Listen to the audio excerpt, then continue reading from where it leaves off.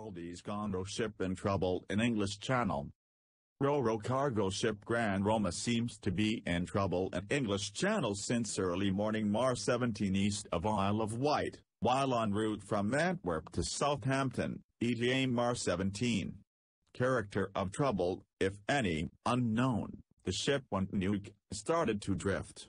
According to AIS, was anchored at around 1,100 Mar 17.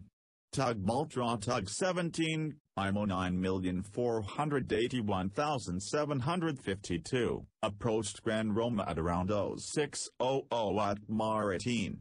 As of 06:30 at Mar 18, Grande Roma's status and condition are unclear.